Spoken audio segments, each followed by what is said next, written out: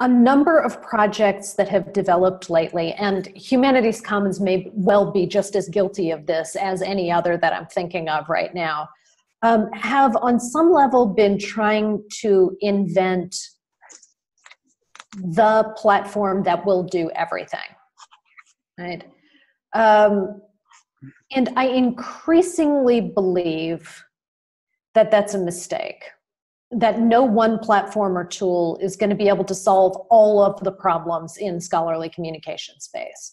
But that what we need to be working toward is a range of kinds of platforms and tools that are all flexibly interoperable in ways that allow individual systems or platforms or technologies to focus on what it is they do best, and to know that that other system over there has that particular problem solved. Here's what I am adding to this ecosystem.